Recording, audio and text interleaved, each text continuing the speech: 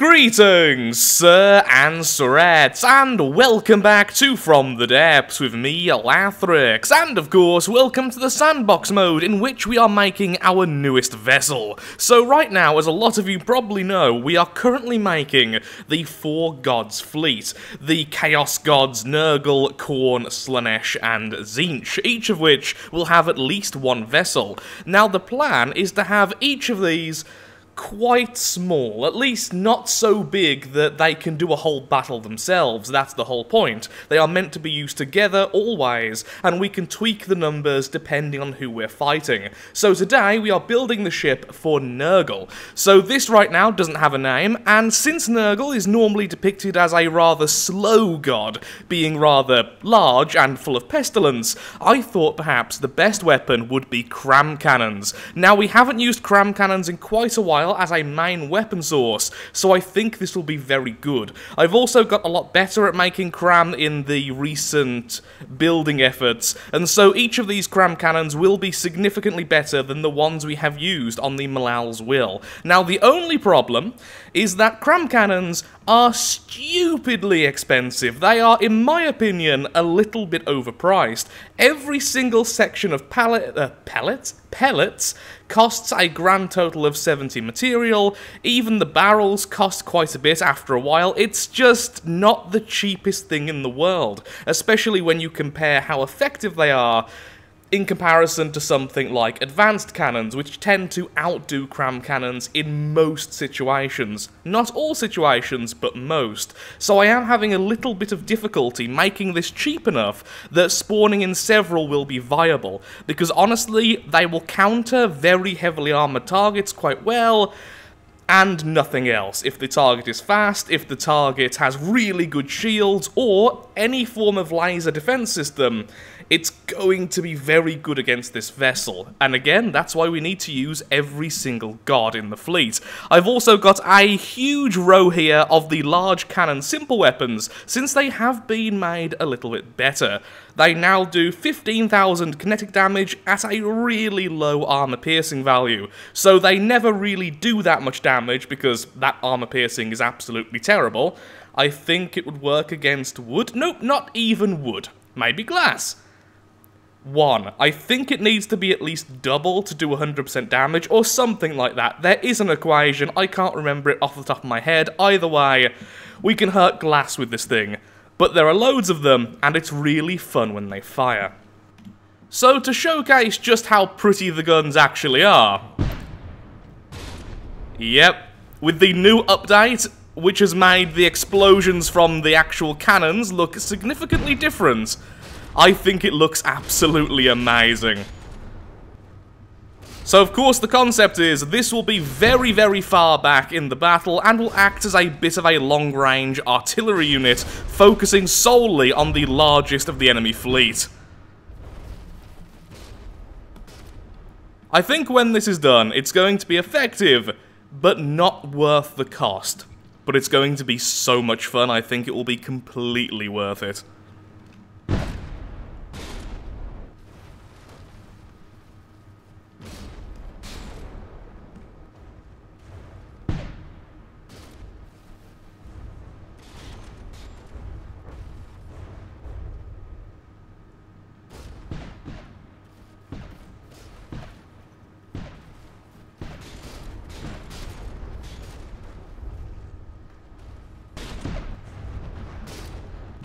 Okay, it seems like recoil has been mostly fixed now. Not quite perfectly, but it's at least a start. So right now, in its current form, we are already approaching the same cost as the Malal's Will for less than half of the volume. Behold the cost of good Cram cannons and metal armor. Still, I do think this is going to be a very, very fun craft to use. Now to make the bridge and decide what we're going to do with the back section. Okay, so it's certainly taking its final form now, and although it's not the most exciting vehicle in the world, I am actually really happy with it. It's simple, it's nice, it's actually quite effective. It has killed some of the other small vessels from the other factions in a few tests, even though Well, it's not exactly done yet, and it just works, which makes me very happy indeed. Now, what we need to do is add the rest of the bridge. It's going to be a little bit higher than this, probably a fortified room on the top, perhaps with some of the detection system in a static form rather than on the turrets, and then we need to decide on what we're going to do at the back here. Now, sadly, I'm losing a few frames at the moment, and this has been happening all day with From the Depths, so if some of the footage is laggy after here, I do apologise. I have no idea what's going on there. So, ideas about the back section though. Right now, no idea. I do want to avoid adding missiles, so what I'm considering doing is actually adding an anti-missile cannon. This will be the only advanced cannon on the craft, and it will use this here, the anti-missile cannon controller. I've had limited success with this in the past. It can be pretty good, but I don't think it can actually fire at other Cram shells, only missiles. But we do definitely have enough space to make a very reliable advanced cannon using flak or high explosive warheads, which is what this wants. After a good 20 minutes of testing out different types of advanced cannons, some of the ones I've already saved in the past, some far higher gauge weapons and some far lower gauge weapons, I've got to say I am massively not impressed by the anti-missile cannon controller. It does work, but it does have a tendency to freak out once the missile gets too close, and too close can be up to 300 meters away. So I don't really know what's going on there. I do have a lot of munition warning systems, everything is set up correctly, and the cannons themselves aren't exactly terrible. The one thing I do have experience with is making this type of cannon, and yeah, it's just not working out for the amount of resources I'm currently using, and considering how expensive this craft is already, I don't really want to spend this much on something which will only save me maybe 50% of the time from a missile attack, and seems to be quite vulnerable to being overwhelmed by swarms. So instead, we are going to go with the missile option, but this isn't necessarily a bad thing, because it will mean that the back section here will remain mostly flat, so that we can do some decorating with it. We can have a proper missile silo, we can have it armoured up, and perhaps we could have an opening section, although that will be a little bit more weird with anti-missile missiles, since they're not always going to be firing. So I don't really know if I'm going to do that, but we'll find out very, very soon. Oh yeah, a lot of missiles hit me recently. Can you tell? This craft has so much empty space on the inside, so although I was just talking about adding a missile silo here, I still need to add some more armor around the sides as well, which thankfully I can do fairly easily, and I was considering maybe we could just add an additional weapon. And then maybe we could try and hide the missile silo in the bridge itself, since it doesn't actually have any vital components. It's there purely for looks. So we could have one more of the larger Cram cannons on the back, and then nothing else. We just have the Cram cannon, we separate it from the rest of the craft, we add some additional armor, and everyone is happy.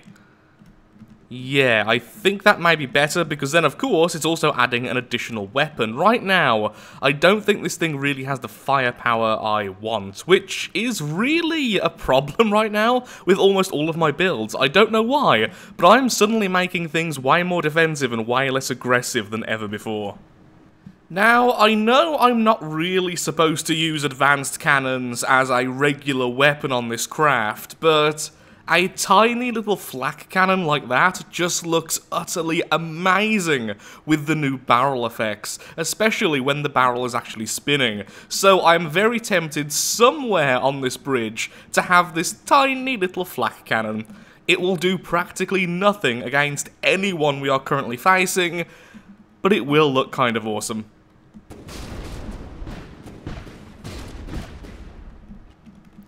The question is, where does it go? I'm thinking perhaps on the back section here, or perhaps on the second level I'm currently building out. One of the two. Not quite finished just yet, especially with the internal armor and the bridge itself, but here we are, with our newest creation versus the Malal's Will version 2, the finalized version with the lower gauge weapons, which do significantly more damage and don't trigger the whole maximum shells thing. So, who will win? My money is still on the Malal's Will. It's almost double the volume, and although it is made out of wood and with worse cram cannons, it does have some really nasty advanced cannons and a lot of block redundancy, in addition to 3 engines, and just a lot of redundancy that way. The new ship is a little bit top-heavy still. It doesn't have quite the layered armor, and it has nowhere near the redundancy, only having a single steam boiler, and that's actually it. That's what's powering the entire thing. It also doesn't have anti-missile missiles, although that won't actually matter in this fight. And I need to start calling them missile interceptors, but I just like calling them anti-missile missiles. It sounds stupid, and I like stupid. Begin. Well, the first volley goes to the new craft at least, but will it be enough? Oh, whoa, okay, so I was apparently on the Malal's Will. The main gun there firing away at the front. Thankfully, it seems like a lot of shots were missed. I do apologise for not exactly the best cameramanship there. So that first shot threw us forwards harshly. Okay, so it knocked out the front cram cannon, which caused a little bit of a minor chain reaction. The advanced cannons, though, are still fine and are now absolutely volleying at the new craft. It's broadsiding a bit weirdly. It should be turning more than that, but I think it may have lost its front rotors. That's why it's doing this weird sort of cut. Okay, the cram cannons just cut straight through the middle. Never mind then. I think the Malal's Will is doomed here. Yep, 2 damage. The Malal's Will has already lost. I love these cram cannons on a side note. Oh no, it does have one of the advanced cannons never mind. Let's do a rematch, this time with better cameramanship. Yay for layered armor, I suppose. Okay, so this time we're going to start the battle a little bit further away, so that should give a bit more of an advantage to the advanced cannon using Malal's Will. Now, one thing I didn't consider before, so I had to actually go ahead and look at some of the new stats, is the new changes to armor, especially when you consider metal versus wood. Metal did not used to have the 15 armor value, and it used to have less health. Wood, I think, also got buffed, but nowhere near as extremely. So now, metal armor is way better than wooden armor. It's always been better, but now it's considerably even more so. When I started the campaign, the difference wasn't quite as apparent, and that's why things like the Malal's Will did surprisingly well, because metal just wasn't strong enough to hold up against a lot of attacks. So why not go for the cheaper armor and just spam that instead? More redundancy, but weaker stuff. But now the weakness is so much greater. I do think that spending the same amount, because both of these are now almost the same cost, and having far less, but having a few stacks of regular metal, a little bit of heavy armor in the center, seems to just be better. Maybe. That's my theory anyway. And so, let's begin round 2. Of course, the new craft also has much faster turning turrets because it is using the new maximum size ones rather than the regular size turrets. Okay, this time it seems to be focusing way better on the center, and yeah, the metal is just holding up so ridiculously well. The Malal's Will has already lost a lot of its advanced cannons. There it goes, straight through, chewing through the center. I am actually surprised by how effective those simple cannons are as well. They do destroy wood incredibly well. They're just not very good versus metal. As you might imagine by the absolutely terrible armor penetration value. Okay, one of the ammo storages has just gone up though on the new craft. It is still firing though with 4 out of 5 of its weapons. Just about missing there, but thankfully the second volley didn't, taking out a little bit on the inside.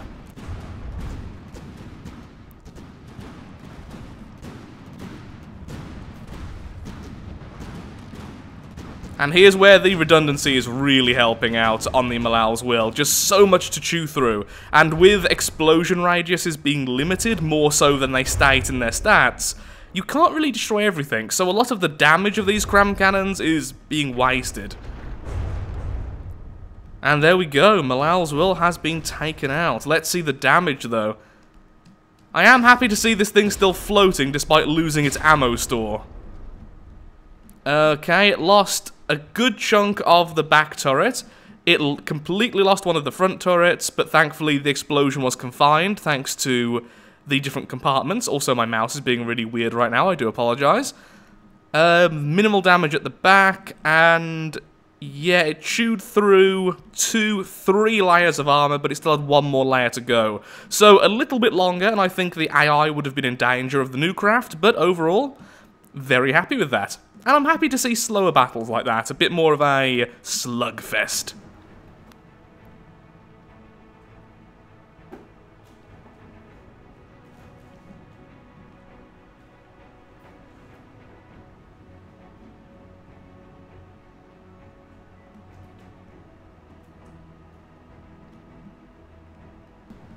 Well, at this point, I do have to make a bit of a difficult choice. Right now, there are several places in this craft which are essentially just lumps of armor, and a few airspaces to combat things like heat. However, we could actually use those for something, and what I'm thinking of, as many of you won't be too surprised by, is torpedoes. Torpedoes are very easy to set up, they are highly effective, and they give a little bit more variety to a craft. I'm not certain if I want that though, but at the same time, I have just built a small Cram craft against enemies which will be countering the Cram element. So yeah, I'm already building at a massive disadvantage, so I think a couple of torpedoes, 1 here at the front, 1 here in the middle, and 1 here at the end, all of which have some significant space, would just make this craft a little bit more reliable, so I really think it will be worth it. Yeah, I think I've just convinced myself. It won't be the main weapon, in fact it won't even be the secondary weapon, as these large cannons have actually been surprisingly effective, but it will give this thing the ability to combat subs and do a little bit of damage against very heavily armoured opponents which use the munition laser defense systems. Okay, here we go, a bit of a test fight here between the new vehicle versus the Crossbones, the strongest ship in the Deepwater Guard by a mile. And suddenly getting a speed boost from our Cram cannons. So I've went ahead, and I've now added the basic detection systems, and I've added the torpedoes, so this is more testing just to make sure everything is working okay. And it does seem to be doing just fine. Those 2 shots were perfect. We, however, have taken just about as much damage. Now, the Crossbones is over double the volume of my craft, and I think, yep, it is also significantly more expensive, but of course it is made out of wood, and it is from the starter faction. It is, however, absolutely glorious to look at, and very potent. I was actually using this as a vehicle to test the water skimmer on, the laser water skimmer of Zeech. Once again, hitting what I presume was ammo, and throwing it a little bit forwards. It seems like the Cram is slightly overestimating where the enemy is going to be, but other than that, everything's working just fine. Seems like a lot of their guns are already offline, 2 of them are still online. No, 3, that one is working as well? Question mark? It seems to want to work, but not quite. Actually on very similar health pools right now.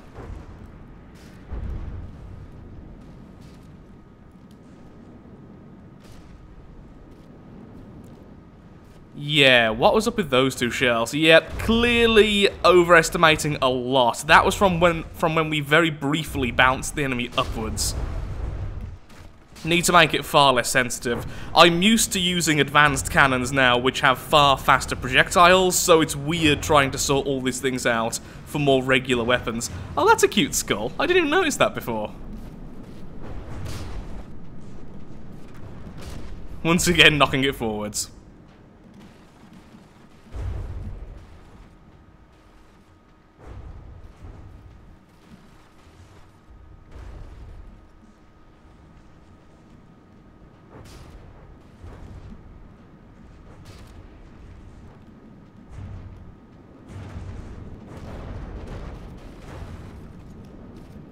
And we're pretty much through into the center here. Oh, there is regular metal and heavy armor on the inside. For some reason I thought it was like completely wood. Perhaps that's just me from building the original Malal's Will and seeing that ship so much. I've also just realized this entire time I was actually holding one of my Cram cannons so it wasn't firing. Yep. I'm both really happy about that and really annoyed at myself, so we was about 1/5 of the firepower down. Even so, all good. The crossbone seems like it's trying to sink, but it is still made vastly out of wood. But there's just so much mass here, it's so difficult to finish off.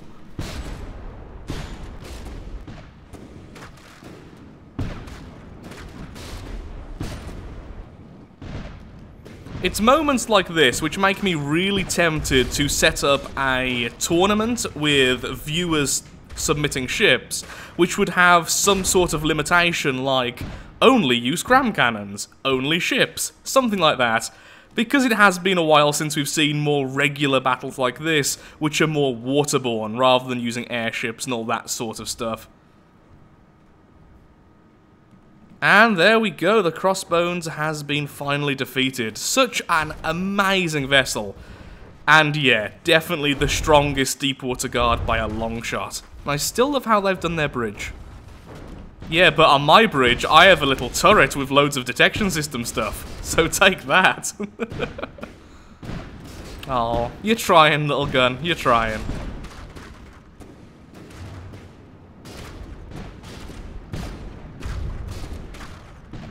After looking at the Crossbones, I think I may remove this gun. Like I said before, it's there just because I like how it looks, but if we remove that, we could have a second level here to the bridge, with glass and everything nice, and then once we make this bit a little bit less blocky, we could sort of combine them, use some more chains, perhaps hang some lovely mainframes off it. I think it would look a lot better and a bit more alive. Right now, though, I am still fairly happy with the vessel. Got our lovely icon of Nurgle here, got a lot more green paint, and a lot of chains, so I think it's looking pretty good. It looks pretty basic, pretty simple, but yeah, I am happy with it. I think it's defensive enough as well, lots of heavy armor. We aren't using shields, we are also not using, at the moment, any form of anti-missile or anti-anything systems. We have no shields, no laser munition defense, no missile interceptors. It's just really basic. Now, as much as I would love to stay like that, we do at least need anti-missile systems. Shields, we do need as well, but we could go with the philosophy of, we already have enough heavy armor, shields would mean we'd need much more expensive engines means that actually using this thing becomes really expensive. One of the reasons why the Malal's Will was so successful was because it was just cheap. It's about the same cost as this craft, and it cost almost nothing during the battle. This thing currently is taking less than 60 minerals per minute. Materials per minute to actually be in the battle and function fully. Things like the Medron Guard, which already cost 500,000 materials, also cost, I think it was just shy of 1,000 per minute, making this far more economical. As soon as we start adding shields, the cost goes up, and if we do lose it, then it's just a little bit more annoying in terms of getting this thing up and running again.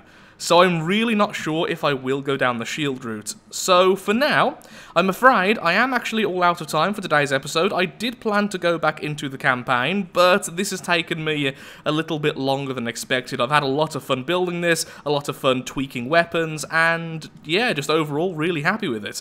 I've also just noticed that I have forgot to paint this bit. So if you have enjoyed the video, then of course, likes, favourites, shares, comments, all that good stuff helps out me, helps out the channel, and most importantly, shows that From the Depths is a series you wish to see continued in the future. In the next episode, I will have finished this thing off, probably adding missile interceptors and finishing off the bridge, and we will start off in the campaign itself.